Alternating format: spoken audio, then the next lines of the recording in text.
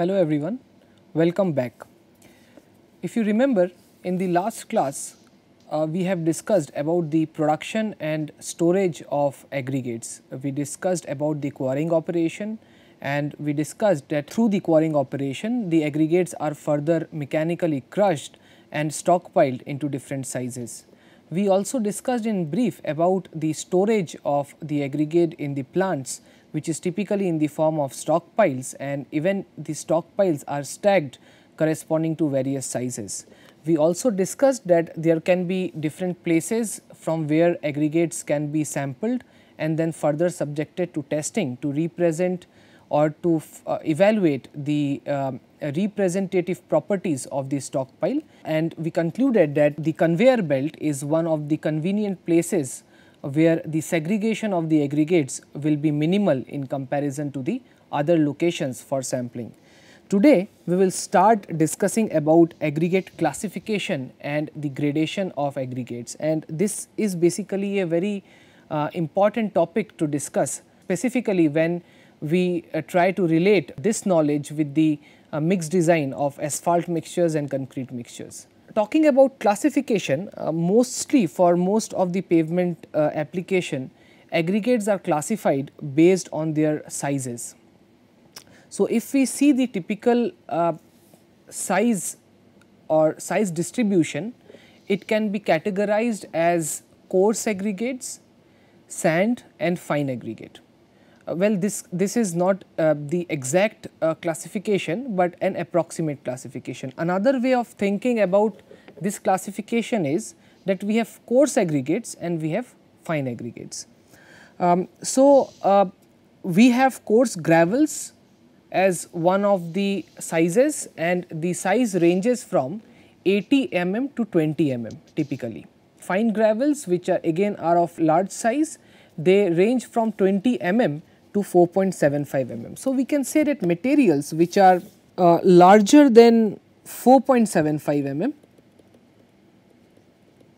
are basically coarse aggregates, and materials passing 4.75 mm are fine aggregates.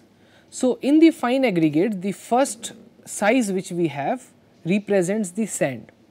So, we can have coarse sand which ranges typically from 4.75 mm to 2 mm.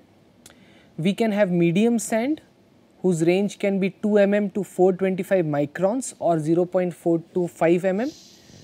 We further have fine sand which ranges from 425 microns to 75 micron, and materials that passes 75 micron sieve or 0.075 mm sieve, they are also called as filler particles, and they are of very small size. And further again we have two more categories. One is silt, the size of which ranges from 75 microns to 0.002 mm, and materials which is even smaller than 2 microns, they are basically categorized as clay particles. So, this is an approximate way. Different specifications, different guidelines have their own way of classifying the aggregates based even on sizes. This is typically an Indian classification system which is used to categorize the aggregate particles based on their size distribution. Now, when we say size of the aggregate, if you remember, I showed you a typical aggregate in the last presentation, and we saw that these aggregate particles, they do not have any specific shape, a specific standard shape such as a cubical shape or a spherical shape. They have random shapes, and therefore they also have random sizes. So, even describing an average size is empirical when we say that there is an aggregate of size of, let us say, 4.75 mm or 20 mm. So, this is an empirical way of describing the average size of the particle. So, typically what we do, the empirical average value is arrived by passing these aggregates through a set of sieves which have square openings.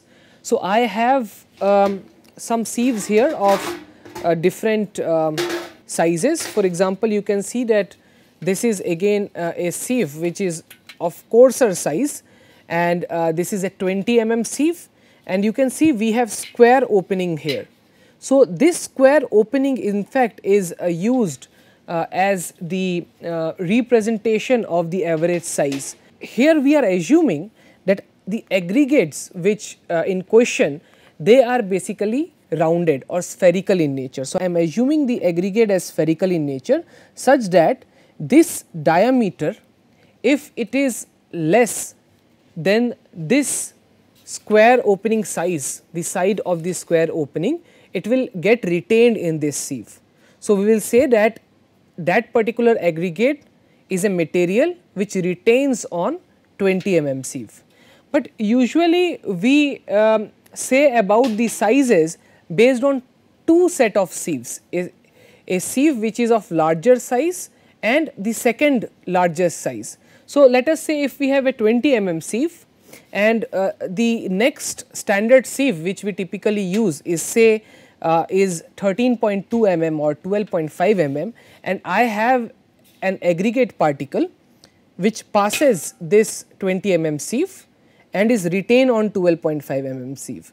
So, I can say that the average size is somewhere between 20 plus 12.5 divided by 2. So, that is the an approximate average size of the particle, but usually we do not talk about average sizes as single size based on single sieve, it is always a two sieve in question. So, we say that we have an aggregate particle which is passing x mm and retained on y mm. This is the way we describe arbitrarily, you can say, the size of the aggregate particles.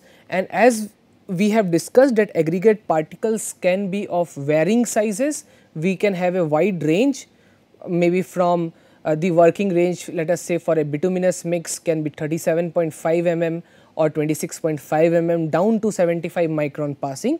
Therefore, we also have large number of sieves with different sizes. So, here again in this picture you can see that it shows so many different sizes of sieves with different sieve openings. So, we have coarser openings, we have finer openings. So, here again I also have a few sieves today with me. The one which I showed you initially was 20 mm.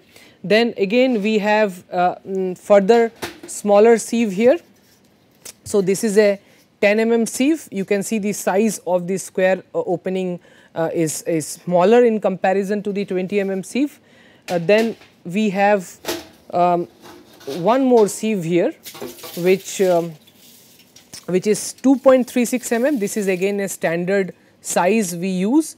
So, this is a 2.36 mm sieve. You can see even you have finer mesh, you can have even finer like 75 micron sieve will be much finer. So, it will be very difficult to understand that it has a square opening even if you see it visually. On the lower side, as we are describing that we can have material 75 micron passing or 2 micron passing. So, you know, making sieves with such small apertures are very difficult. So, typically the last sieve which we have is usually 75 micron sieve, or if in European specifications it is a 63 micron sieve, let us say. So, below 75 micron sieve whatever passes we typically collect it or consider it as one material, and finally we have to collect this material in something which is called a span, which does not have any aperture here, does not have, this is not a sieve, this is just a collector. Alright. So, this is called as pan. We collect everything which passes 75 micron sieve in the pan. Now, talking about the gradation, now we understand what aggregate sizes are and how do we know about the size using sieves.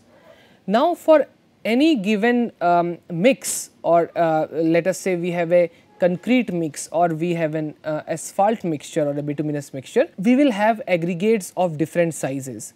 These are not single sized mix, we have aggregates. So, we have coarser aggregates, the voids of these coarser aggregates are filled by relatively finer aggregates. Again the further voids which get created are filled by further finer aggregates, and this is a process of creating a stacked gradation. So, we have aggregates of different sizes. So, this gradation which we will be discussing now it indicates the distribution of aggregate particles of varying sizes in a given volume of the mixture. Alright. So, it tells us that how these sizes are distributed.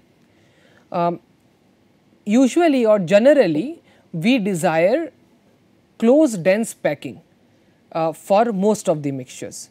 For example, in concrete mix we will desire a very dense mix. Similarly, in a typical wearing coarse asphalt mixture again we desire a dense packing, but we will discuss that we do not desire extremely dense packing because of some additional considerations, but overall we need some dense packing because dense packing will ensure proper contact between the aggregates and it will further ensure proper distribution of the load which is coming on the mixture. Now, to define the gradation, to define this packing or the distribution of the aggregates, what is done that aggregates are passed through the set of sieves. So, we know that there are varying sizes, and in order to understand how these sizes are distributed, what we do, we will take a unit weight of the mixture which has different sizes.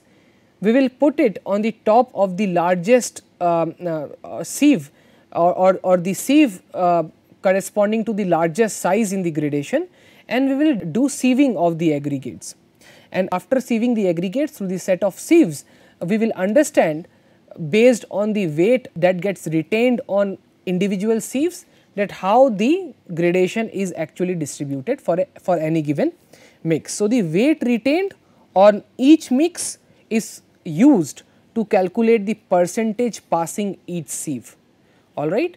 So, we will discuss it in the next slide that how the calculation is done, which is again one of the important thing to discuss because that will give us a working experience on how aggregates are sieved in the laboratory and how the laboratory values are further used to plot the sieve size distribution of the aggregates.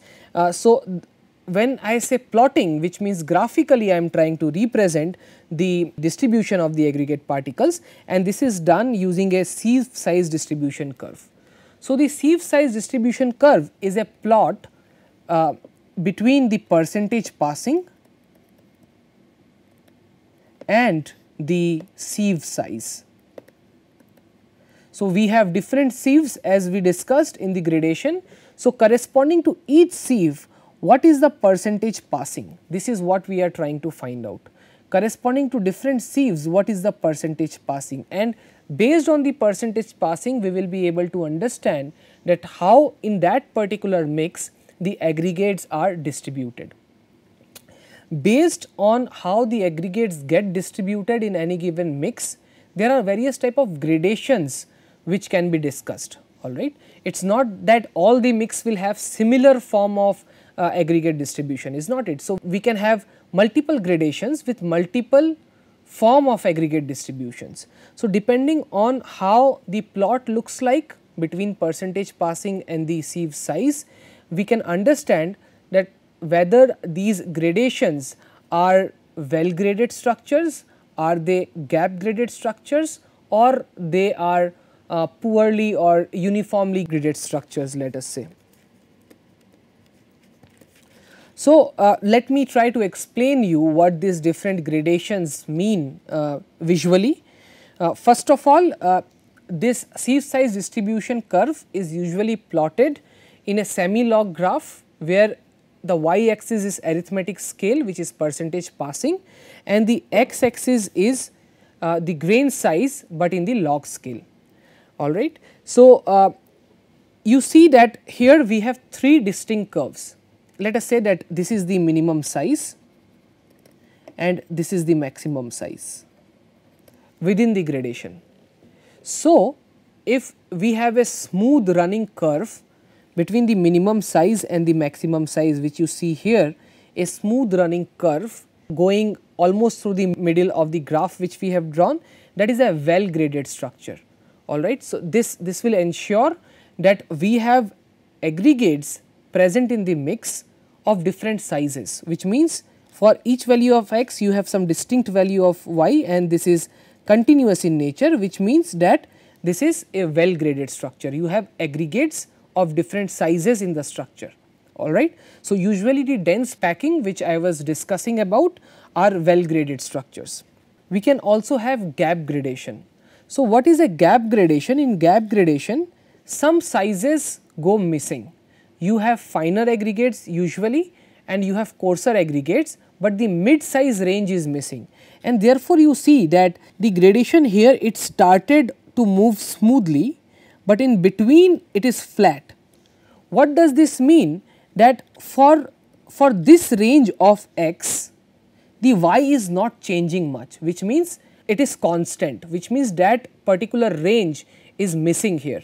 And then again your curve starts to move, which means further you have a different size of aggregate particles in the structure. This says that there is a gap in the structure, you have coarser, you have finer, and the mid range goes missing. So, this is typically a gap graded structure.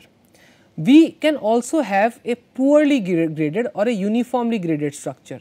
Now, this uniformly graded structure has very high voids and therefore, their stability is less. We will discuss more when we discuss about aggregate packing, that what do I mean by stability, what do I mean by voids. So, just try to understand that in well graded structure you have aggregates of different sizes, though it is a close packing. In gap graded structure, since few sizes are missing, then you will have some more number of voids between the aggregate structure in comparison to the well graded structure.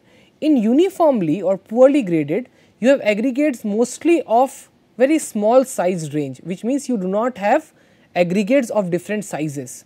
Therefore, you see, if you see the curve here, you will be able to understand. Here the curve starts from here and it ends here, which means you have aggregates only in this size. You do not have any large variation in sizes of aggregate or aggregates of different sizes. So, these you can say are mostly single sized aggregates, and because these are single sized aggregates, the stability is less because interlocking is not achieved, and also the voids are typically much higher, alright. So, that is a poorly graded structure.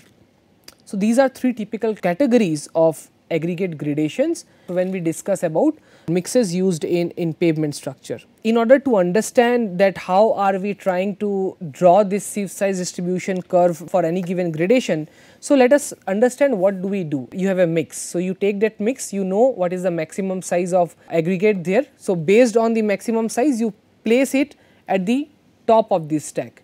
So, from the top, as you move down, the sizes of the sieves are reducing, and at the bottom you have a pan to collect all the aggregates that passes through the minimum sized sieve. Let us say it is a 75 micron sieve, alright.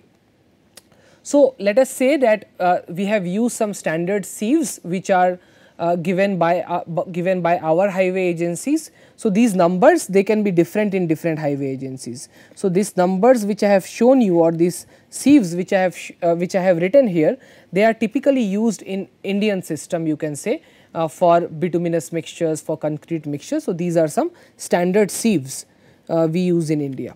So, let us say we have a 19 mm sieve, 13.2, 9.5, 4.75, 2.36, 1.18, 600 microns, 300 microns, 150 microns, 75 micron and pan. So, I have placed all the sieves in this order, and I have taken the entire mixture and I have kept it at the top of 19 mm sieve, and I have started sieving. Sieving can be done manually through shaking, or it can be done automatically through automatic sieve shaker also, alright. So, after sieving the material, sieving means shaking the material through a sieve shaker or using hand for considerable, let us say 10 to 15 minutes till we are sure that all the materials have now settled as per their sizes in different sieves, we will stop and then we will take the weight of the material which gets retained on each sieve.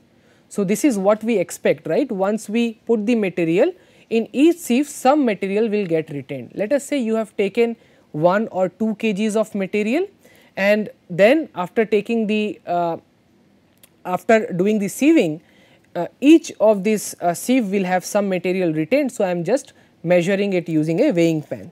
So, let us say in this example we have taken 1997 grams of aggregates, and I have in 19 mm sieve 572 gram got retained, in 13.2 mm sieve 1048 grams got retained, in 9.5 215 grams got retained, in 4.75 162 grams got retained, and there were no aggregate particles in the sieves below 4.75 mm, means this is a coarse aggregate or coarse stockpile which we are trying to sieve here, alright. We do not have fine particles in this stockpile which we have taken for gradation, alright.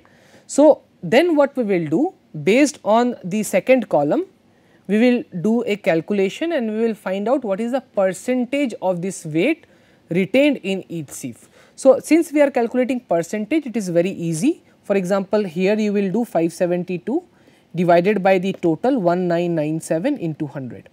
So, this will give you 28.64 percentage, is not it? Similarly, this is 1048 divided by 1997 into 100, it will give you 52.47. 215 divided by 1997 into 100, 162 divided by 1997 into 100, and so on. So, now the third column I am using to calculate the percentage weight retained corresponding to each sieve based on the weight retained. Now, I am trying to see what is the cumulative weight retained in individual sieve. Try to understand it in this way, because this is somewhere where many students get confused. So, you see 13.2 mm has 1048 grams retained. Let us say if we did not have any 19 mm sieve, then of course this 572 will also get retained in 1048. So, ideally the cumulative weight which is retained in 13.2 out of this entire 1997 is 1048 plus 572, which means 1048 plus 572 grams of aggregates are coarser than 13.2 mm sieve. I hope you are able to understand when I say this statement, and this is what we are going to do in the next column, that here I am trying to find out the cumulative percentage weight retained. So, since above this we do not have anything, so the cumulative retained is 28.64. In 13.2 this is also retained, plus we have some additional material specific to 13.2. So, it is 81.11. So, this is 52.47 plus 28.64. Similarly, this is 81.11 plus 10.78, and this is 91.89 plus 8.11, which is 100, and then as you go down it is always 100, is not it, because 100% of the material is retained on 4.75. You do not have any material which is smaller than 4.75 mm sieve. Okay. So, we are almost done. Our final aim is calculating percentage passing. So, now since we have cumulative percentage weight retained, we can calculate percent passing each sieve just by deducting it with 100. So, we will just subtract 100 with this, so that we get this, and so on. Of course, there are other types of formula which you can apply, but ultimately the percent passing weight is something which we are interested in, and every time you should get the same value irrespective of any method you use to do the calculation. Okay. So, I hope that through this slide it is clear that how the percentage passing weight can be calculated. Now, we talk about the densest packing here. As I said, for most of the purposes we are interested in well graded structure or a dense packed structure, because it will give a better interlocking between the aggregates, and therefore, you will have more resistance to deformation. Okay. But in general, to understand densest packing, because here the question is, you know that which sizes of aggregates you are going to use. So, based on these sizes, how do you generate this densest packing? Okay. How will you find out that this 5 number of sizes of aggregates which I am going to use, how they should be mixed in different proportion, so that I get the densest packing out of these sizes. So, this is a very interesting question, but again a complicated question to answer specifically for irregular objects like aggregates. Even for the regular objects like sphere or cube, the question is not very simple because there can be different arrangements of packing. For example, let us talk about single sized packing. If you assume that we have regular shapes like sphere, so many theories have been proposed for sphere packing. So, one of the initial theories was a conjecture given by Kepler, and he said that if you have face centered close packing, or if you have a hexagonal cubic close packing. So, if you talk about these two types of packing using spherical particles of same size, then the packing ratio is the volume of solids divided by the total volume. So, the packing ratio is always constant and is given by pi by root 18. And again his conjecture was proved by different researchers in different times, and there were more such theories which have come based on even more complicated form of packing of spheres. So, if you see that pi by root 18 I think is approximately 74%, which means that in the densest packing state of single side spherical particles, the voids will be around 26%. Here we are not dealing with first of all a regular shape like sphere, and here we are again not dealing with single sized particle.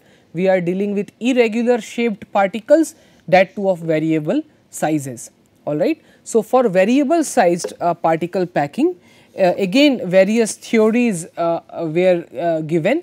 One of the most common theory which is in use is the theory of maximum density curve, and this was proposed by Fuller in 1907 when he was doing experiments for concrete mixtures, and this theory has evolved experimentally, so is empirical in nature, but in general has been used and is still being used to define the packing of the aggregates in asphalt mixtures. Further, there were also more theories, for example, particle interfering theory. This particle interfering theory basically discusses that if a space is created between the aggregate particles, then this space can be filled by what is the next particle which can fill this space. So, it depends on the gap created and again the next size to be used. This was developed by Weymouth in 1933, but is not very commonly used when we talk about pavement engineering.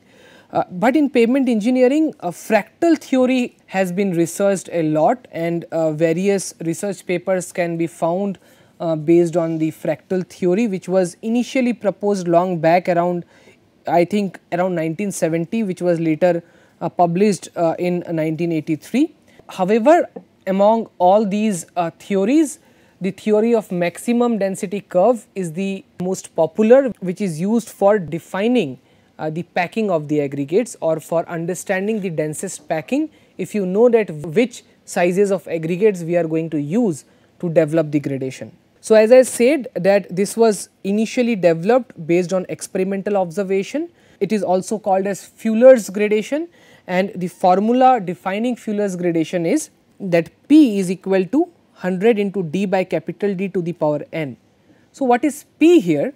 P is the percentage passing, alright. So, this is what we are interested in, because in the y axis if you remember we have percentage passing. So, percentage passing corresponding to different sieve sizes defines the gradation. Let us say if we have 7 number of sieves, 19 mm, let us say we have 10 mm, we have 4.75 mm, we have 600 microns, we have 150 microns, we have 75 microns, alright, and let us say we have somewhere in between 2.36 mm. If I know that I have to create a gradation using these sieves, which aggregates having average particle size corresponding to these sieves, the question is that how do I decide the densest packing. So, here the Fuller's equation helps us to calculate that what should be the percent passing corresponding to 19 mm, what should be the percentage passing corresponding to 10 mm and corresponding to all the other sieves in question, so that you get the densest gradation. So, for this first you have to know what is the maximum size of particle in your gradation. So, here let us say it is 19 mm. What is that maximum size corresponding to which 100% of the material will be passing. So, that is the maximum size. So, if you have the maximum size, that is D, and we are interested to find out the percentage passing corresponding to any other size of small d, you can use this formula. So, if I want to find for 19 mm, it will be 100 into 19 divided by 19 to the power n. We will discuss about n now. If it is 10 mm, it will be 100 into 10 divided by 19 to the power n. If it is 75 micron, it is 100 into 0.075 divided by 19 to the power n, and so on. Alright. So, this is the way of finding out the percentage passing. Now, for the densest packing, Fuller said that n should be approximately equal to 0.5. So, this was the initial consideration to develop the maximum density line. Okay. So, if you put n equal to 0.5, you will get a gradation, and as per Fuller's, that gradation represents the maximum or the closest packing or the closest gradation which can be achieved using these sieves. Alright. Later it was found that the value of n equal to 0.5 is fine, but it is difficult to control the production, control the performance. So, after subsequent studies later on, Federal Highway Association, they said that it is better to use n equal to 0.45, and there is a specific reason that if you use n equal to 0.45, you can control the gradation in a simpler or easy manner, which is typically done. So, these days, even for in the super pave mixed design or in any form of mixed design, when the gradation is decided, it is decided based on the maximum density line, and this maximum density line can be created using the FHWA value of n, which is 0.45. So, here P becomes equal to 100 into D by capital D to the power 0.45. Alright. So, this is an example of the FHWA curves based on different maximum sizes of the aggregate. Now, many a times students get confused about drawing this chart, because this is not only a graph between percentage passing and sieve size. It is a graph between percentage passing and normalized sieve size, and this normalization is done based on the value of n equal to 0.45. So, in the next slide I will show you how to create a maximum density line which appears to be typically a straight line as you are seeing in this graph. Talking about the FHWA curve, it is very simple to draw a maximum density line gradation. What you need to do, first you need to know what is the maximum size. So, let us say 19 mm is the maximum size. Alright. What you need to do, just plot a graph between percent passing and sieve size to the power 0.45. Alright. And what you need to do, you just need to connect the origin, which is 0, 0 with the percentage passing the maximum sized particle, which is 100%. So, you just need to draw a straight line, and this point is 19 mm here. Okay. So, this line represents the maximum and that is why it is easier to draw the FHWA curve and easier to control the gradation which we want to achieve relative to this maximum density line. So, before we move forward in understanding gradations more, there are two terminologies which are very important to define here. One is the maximum size. So, here the definition which I have presented is the one which is used in the super pave mixed design, which says that the maximum size is the size which is one size larger than the nominal maximum aggregate size, which means that in order to define the maximum size, first we have to define the nominal maximum aggregate size, because maximum size is one size larger. It is not the size corresponding to which 100% of the material will necessarily pass. It is just one size larger than the nominal maximum aggregate size. And what is nominal maximum aggregate size? It is one sieve, again one sieve larger than the first sieve to retain more than 10% of the material. So, try to understand this. Let us say you have so many sieves. So, we are expecting that the maximum size will have, or the sieve, the top sieve will have 100% material passing, the next size will retain some material, the next size will further retain some material. So, first you identify the sieve which retains more than 10% material. Let us say we have a 19 mm sieve, 100% material is retained or 100% material is passing. We have let us say a 10 mm sieve in which let us say 95% material is passing, which means 5% material is retained here. Then we have, let us say, a 4.75 mm sieve through which 85% material is passing, something like this. So, if you see these three numbers, in 10 mm only 5% material is retained, alright. In 4.75, 85% of the material is passing. So, we have 15% material retained. So, which means that this sieve is retaining more than 10% material. So, nominal maximum aggregate will be one size larger than this size. So, in our sieve, the one size larger sieve is 10 mm. So, 10 mm will be nominal maximum aggregate size. Some of the specifications also defines nominal maximum aggregate size as the sieve in which at least 10% of the material is retained, alright. So, again as I said that this definition which we are looking here is based on the SuperPAVE mixed design criteria, alright. So, I hope through this you understand what is the meaning of the maximum size and nominal maximum aggregate size. Okay, so now let us see that how can you conveniently draw a maximum density line, because many a times when students they attempt to draw the maximum density line based on FHWA equation, or you can say Feuler's equation taking n equal to 0.45, they still do not obtain a straight line, and that is where the question comes that how FHWA curve says that it is just a straight line, it is not a straight line. So, what you have to do, you have the sieve sizes with you. For each sieve size, you first calculate the percentage passing. This percentage passing can be calculated based on the formula P is equal to d by d to the power 0.45, alright. This formula you can use. And then you create another column which will be the sieve to the power 0.45. So, this will be 19 to the power 0.45, 12.5 to the power 0.45 and so on, okay. And then you plot the graph between sieve to the power 0.45 and percentage passing, okay.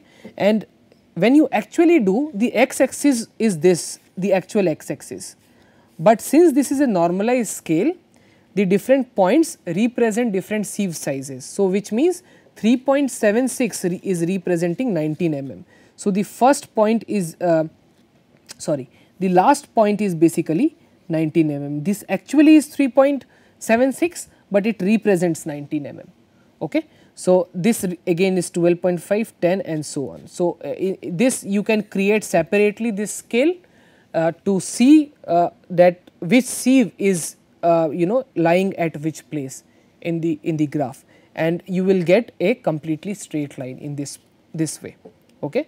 And then for any given gradation, we can compare the gradation with this maximum density line to see how dense is our gradation. So, one of the good papers which you can refer is the Aggregate Gradation Theory, Design and its Importance on Asphalt Pavement Performance, which is a review paper. I found this paper very interesting to understand the concepts related to gradation of aggregates. This maximum density line is the theoretical maximum density line, but when we are actually deciding the gradation for any given mixture, a concrete mixture or a asphalt mixture, we have to deviate from the maximum density line. Now, the question is why? Try to imagine that you have a volume where you have to place the aggregates, alright. So, if you are using the maximum density line, you are creating a gradation which has the least number of voids.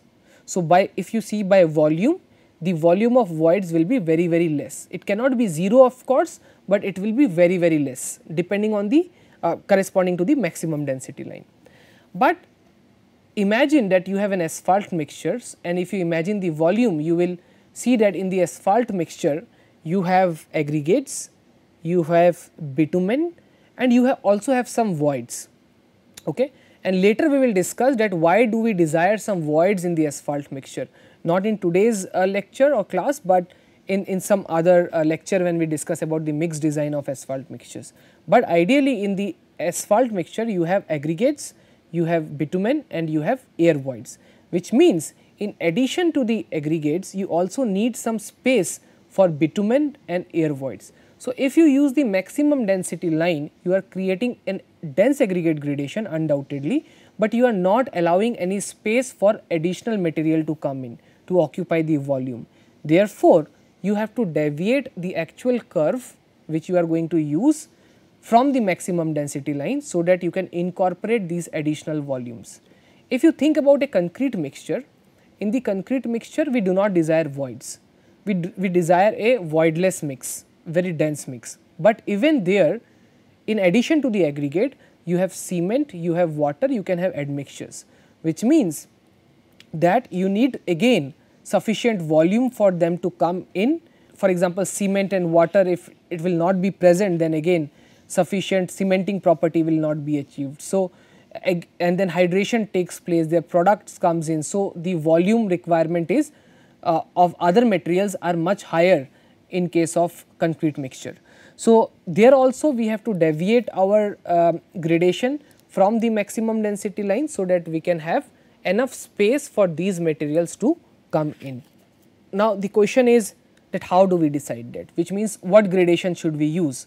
So, highway agencies, they make their own gradation limits based on experience. So, again this is more or less empirical in nature, the way we decide the final gradation, deviating it from the maximum density line.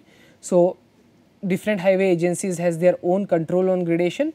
For example, this is a gradation given by Ministry of Road Transport and Highways in India for a conventional dense graded bituminous mixture. Okay. So, here you will see there is a band. So, this band represents that corresponding to each size you have a lower limit and you have a upper limit. You have a lower limit, upper limit.